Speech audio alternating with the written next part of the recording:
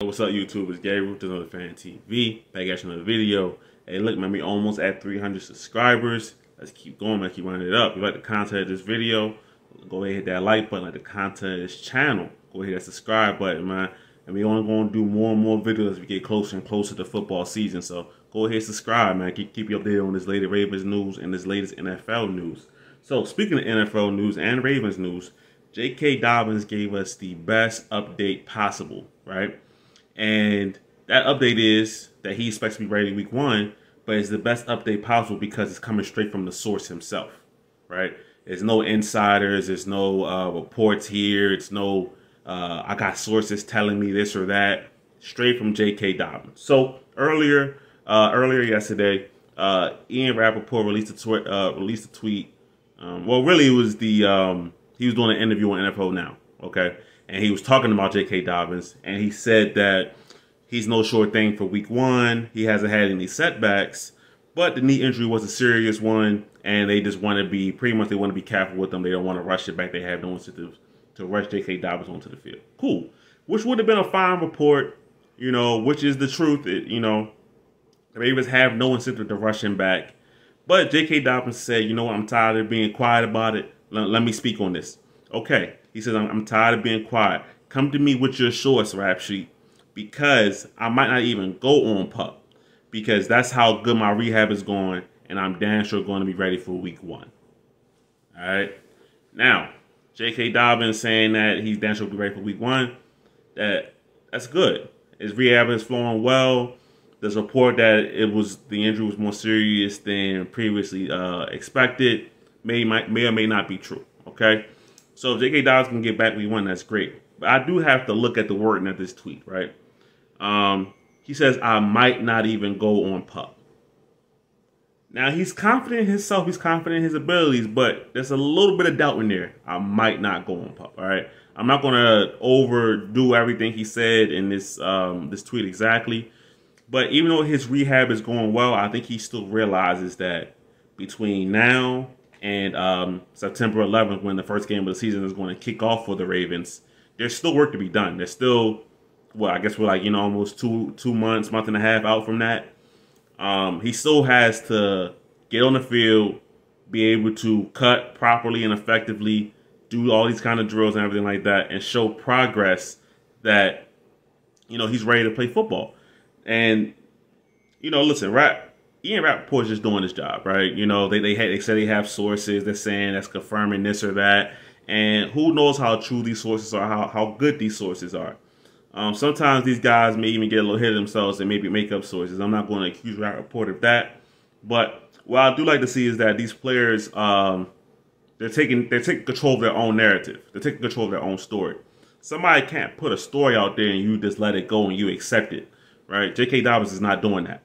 He said, hey, Rappaport, tell me who your source is, and I will tell you I'm way past expectation, on my rehab. Now, I'm still of the sound mind that if J.K. Dobbins doesn't play week 1, it's really not that big of a deal. The fact that he wants to play is good. He's feeling great. He feels like he's in that condition. He's heading towards that track. That's awesome. That's great. But like I said in the video I did previously about J.K. Dobbins, him being ready week 1 really isn't important for the Baltimore Ravens. Week 1 ain't the playoffs. Week 1 ain't end of the season. We're making a deep run, trying to get in or trying to win the division, whatever it may be. Week 1 is not that. Week 1 is just one game, okay? We need J.K. Dobbins for the long stretch at the end of the season, playoffs, things like that. Him being ready week 1 and not being fully ready and prepared is not something that I care for, not something that means anything to me. Now, this might mean more to J.K. Dobbins just to prove to the doubters and the haters that, yeah, I said I was ready, and look, I'm ready. I'm back here on the field. So if he feels that way, then that's great, man. And he also, another tweet, he said, just know I've been working. I've been quiet for a reason. I thrive best when I face adversity. Go check my resume. So J.K. Dobbins is putting it out there that he went through this adversity, tearing his ACL, during the last game of the preseason last year, or a third game, whatever it was last year. And he's ready to bounce back from that, okay? That's what it is. That's a great sign. That's a good thing. But at the end of the day, I need the Ravens coaching staff, like I said in the last video about J.K. Dobbins. If he's not ready, sit him down and tell him he's not ready. Okay? Just because he feels good, he feels like he's okay, the staff needs to tell him, hey, look, J.K., I know how you feel, but you got to take our pain on this, man. You're not ready to go. Okay? Now, if they give him the all clear, then hell yeah, let's suit up, man. J.K. Dobbins and NY first week of the season, ready to tear into the New York Jets. I'm all for it. But him being rushed back on the field just to prove to a point that he could do it and get back week 1, it's not important, man. If he goes on PUP and has to mix the first, I believe it's 6 weeks if you go on the PUP list, so be it. The first 6 weeks of the season, the Ravens should still be in a good enough spot to where he comes back on a team that's 4-2, 5-1, you know, depending on how it goes, right? So, JK, all right, I love that you took care. I love you took control of your own narrative, right? Somebody put out something that's false about you or false in your eyes, you come back at him and tell him, hey, look, this is the truth here. So I love that. I love that your rehab is going well, right? I love that you have confidence in your knee and things like that. That's beautiful. But let's not rush it. The Ravens need you for the long haul, not just for week 1. All right. So that's where my mind is at with this, right? Now, J.K. Dobbins, he's going to be an important part of the team. We know this, right? I would like to see him catch the ball more this year just because the Ravens are going to have threats from all over the field that's just not wide receiver, right? Or Mark Andrews, you know. So J.K. Dobbins, that's another reason why he needs to be fully healthy because he's going to have to be able to have a bigger workload. His rookie year, he didn't even play 50% of the snaps.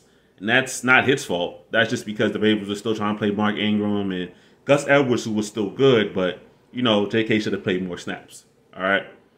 I expect him to be the lead dog, have more snaps. The Ravens are still going to rotate.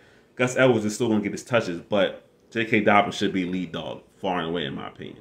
So if that's the case, his body needs to be ready to take on a heavier workload. That means more carries, catching the ball in the backfield, things of that nature. Being on the field more than, I believe he's on the field like 47% his rookie year. Expect that number to go way up. So that's why getting back week 1, while it's nice to hear, it cannot be the ultimate goal because there's bigger things than getting back week 1. All right. So with J.K. Dobbins, hey, great job, man. When these reporters, these insiders, quote unquote, take something that's not true and try to make it into a story, go back at them. Tell them it's not true. I love it. I love that you got confidence in your knee. Great. Ravens training staff, it's on you, though. It's on you. If he's not ready, tell him he's not ready. Simple as that, man. All right, yeah. I just want to get out here with that quick little update on J.K. Dobbins. It was good to hear from him. Like he said, he ain't been posting much online. He's been real quiet, real secretive. So when he popped out like this, it was a little surprising, but ultimately good to see. All right, man. It's your boy Gabriel. Just another Fan TV. I'm out.